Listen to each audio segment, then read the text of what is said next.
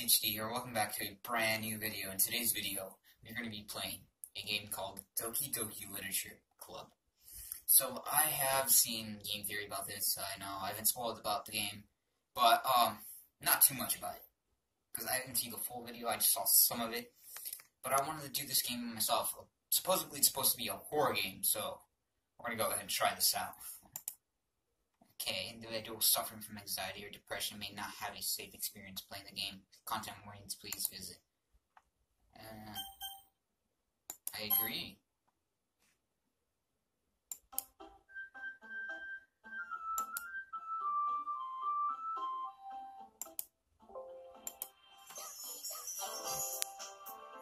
Dang, they're kicking us with this music. Dang, okay, I see you. I'm gonna go ahead and go to new game. Let's enter your name.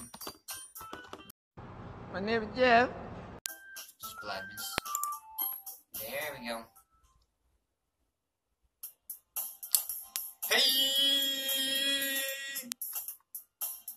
I see an annoying girl running toward me from the distance, waving her arms in the air like she's totally totally oblivious to any attention she might draw to herself. It's basically, Bruh, look at this dude. that girl is Sayori? My neighbor and good friend since we were children. Ah, childhood friends. You know, the kind of friend you never see yourself making today. But it's just it just kind of works out because you've known each other such a long time. So long. Okay. We used to walk to school together on days like this. But starting around high school, she would oversleep and more frequently, and I would get tired of waiting up. Ah, lazy ass. But if she's going to chase after me like this, I almost feel better off running away. Okay, run away then. Actually, don't run away. It's messed up. She's your friend. She hot? However, I just sign an idol in front of my crosswalk and let Sayori catch up to me. Sayori. Ha! Ha! I overslept again. But I cut up this time. Maybe. But only because I decided to stop and wait for you. You say that like you were thinking about ignoring me. Oh, sorry, Sayori. That's mean, Blagmus. I'm sorry. Well, if people stare at you for acting weird, then I don't want them to think we're a couple or something. Oh, okay. Fine. But you did wait for me after all. Yeah, I did wait for you. You know, nice friend. I guess you don't have it in you to be mean, even if you want to. Whatever you say, Sayori. Whatever you say.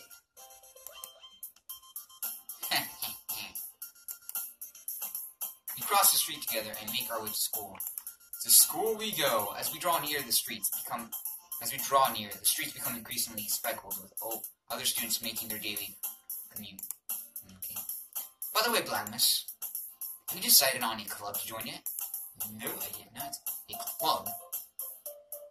What? A club? I told you already, I'm not really interested in joining any clubs. Clubs are stupid. No, I'm joking. I haven't been looking either. It's not true!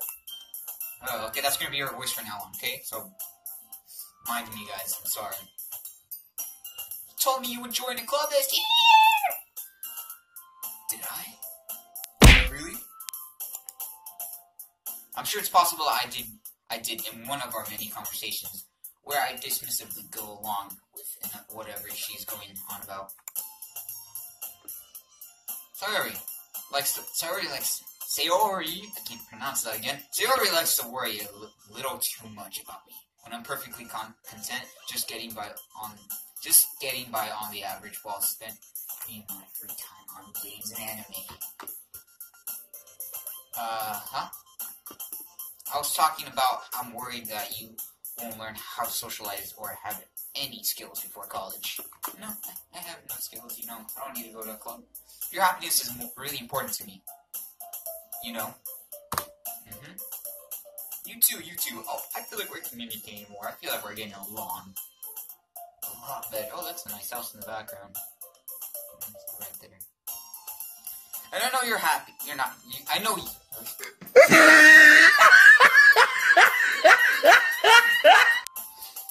I know you're happy now, but I'd die at the thought of you becoming a NEET in a few years. Because you're not used to the real world.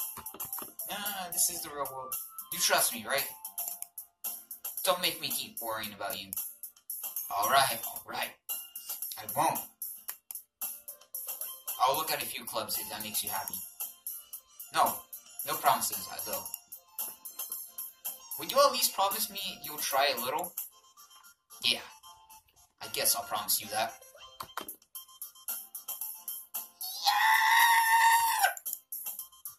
Why do I let myself get lectured by such a carefree girl?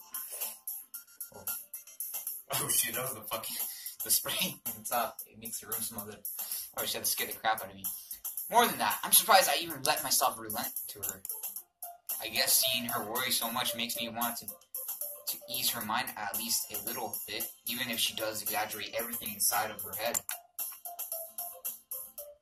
Hour at school. The school day isn't as ordinary as ever, and it's over before I know it. After I pack my things, I stare blankly at the wall looking for an ounce of motivation. What can motivate me? Clubs! Sayori wants me to check out some clubs. Yeah, what clubs are we gonna check out? Is there a food club?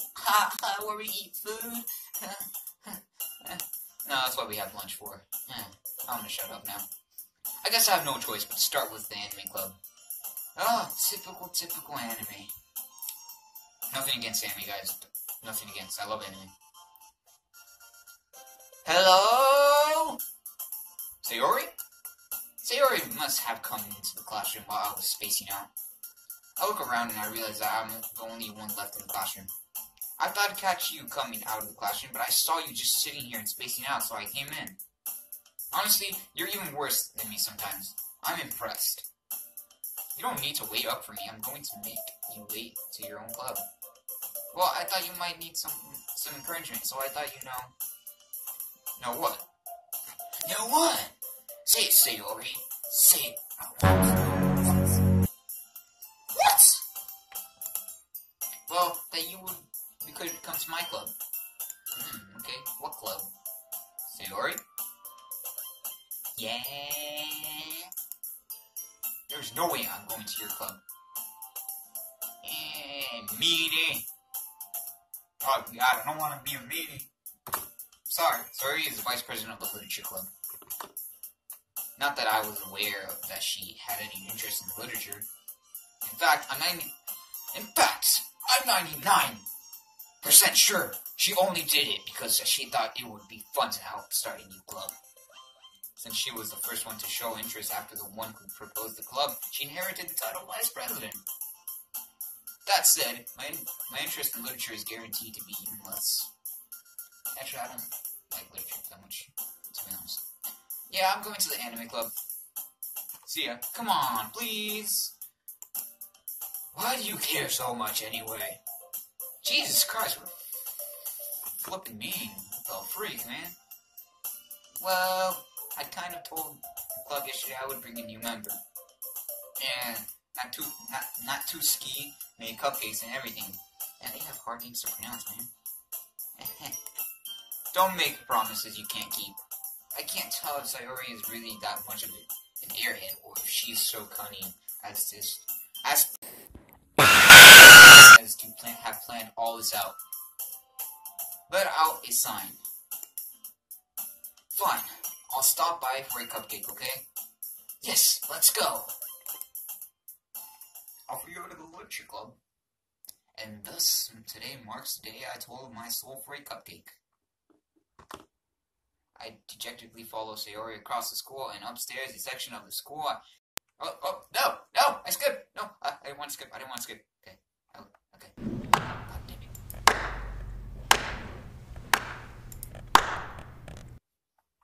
Sorry, it's full of energy. I skipped again. Why did I click it? Why do I keep clicking these things? Everyone, the new member is here. I told you don't call me a new member. I glanced around the room. Oh, damn, she's freaking gorgeous.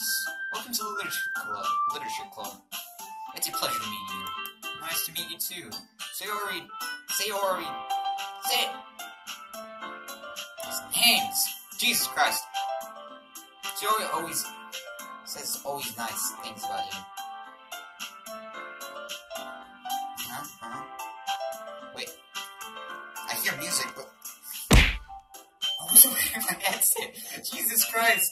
I gotta remember to wear my headset. I was like listening to music. I was just like, where's that music coming from? I hear music, but like I don't know where it's coming from.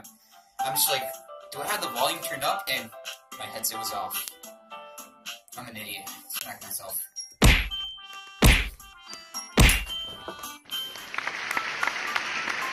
So, Sayori always says nice things about you.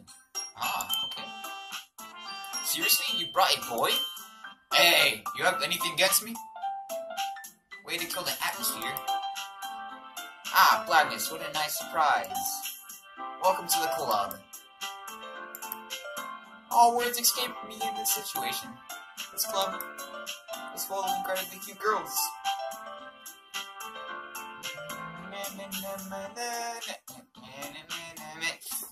Sorry, didn't mean to do that. What are you looking at? Yeah.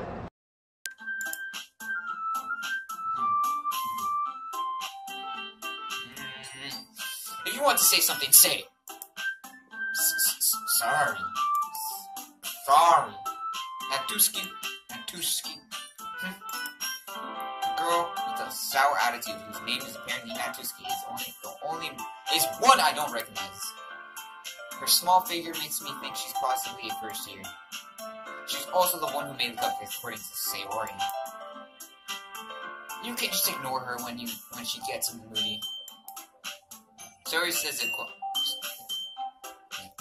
says that quietly into my ear, then turns back toward the other girls. Anyway, that is Natuski, always full of energy. Oh, okay.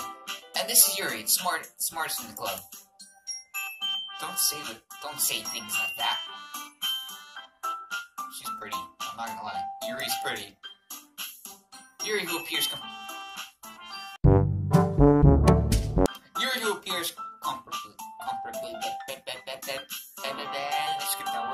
more mature and timid. Seems to have a hard time keeping up with people like Yuri and Natuska. Ah, well, at least it's nice to meet you both. And it sounds like you already know Monica. Is that right? That's right. It's great to see you again, Blackness. Monica smiles sweetly. Oh, damn, she is gorgeous. We do know each other. Well, we rarely talked, but we were in the same class last year. Monica was probably the most popular girl in class. Smart, beautiful, and athletic. Man, she's very beautiful. Very beautiful indeed. Very beautiful. Basically completely out of my league.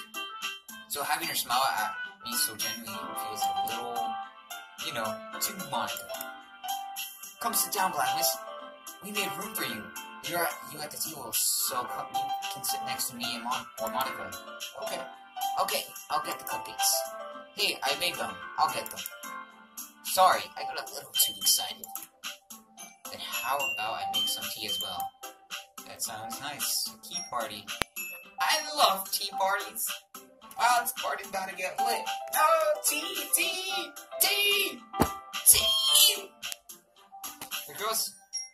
The girls have a few desks arranged to form a table. As already mentioned, it's been widened, so there's no one space to Monica, and one space next to Sayori. Natuska and Yuri walk over to the corner of the room, where Natuska grabs the tray, and Yuri opens the closet. Still feeling awkward, I take a seat next to Sayori. Natuska proudly marches back to the table, tray in hand. Okay, are you ready? Ta-da!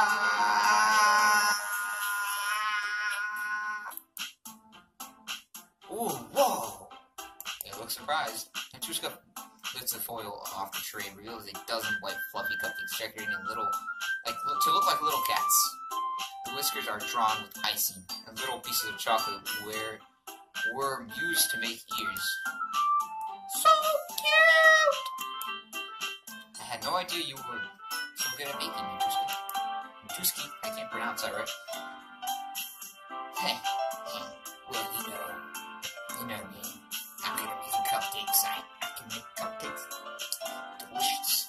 Just hurry and take one. So Yuri grabs the one first, then Monica, I follow. It's delicious!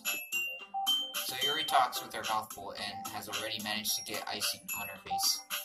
I turn the cupcake around in my fingers, looking for the best angle to take a bite. Matuski is quiet. I can't help but notice her sneaking glances in my direction.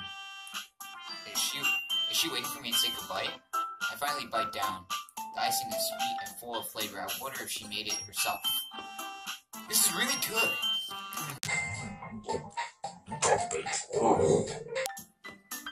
Thank you, Matuski. Why are you thanking me? It's not like I haven't heard this somewhere before. Made them for you or anything. I thought you technically did, Sayori said. Well, maybe. But not for you, you dummy. Jesus Christ, alright. Jesus Christ, okay. Stop with the attitude. I give up on Matuski's weird logic and dismiss the conversation. Yuri returns to the table carrying a tea set. She is carefully placing a teacup in front of each of us before setting down the teapot next to the cupcake tray. You keep a whole tea set in this classroom.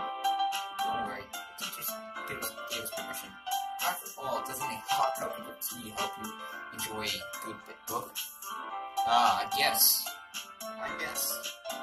Heh, don't let yourself get intimidated, Yuri. Just trying to impress you. That's not... Insulted, Yuri looks away. I meant that, I believe you. Well, tea and reading maybe, not to be past the time for me. But at least I enjoyed the tea. At least enjoy the tea. Yeah. I'm glad. Yuri faintly smiles to herself in relief. Monica raises her eyebrow, then smiles at me. So, what made you consider the literature club? I was afraid of this question. Something tells me I should have taught Monica that I was practically dragged here by Sayori. Well, I haven't joined any clubs, and Sayori seemed really happy here. So, yeah, that's okay. Don't be embarrassed. We'll make sure you feel right at home, okay? As president of the literature club, it's my duty to make the club fun and exciting for everyone. Okay, Monica, I'm surprised. How come you decided to start your own... You said it. I didn't read that perfectly, but yeah, I got the major basics of that.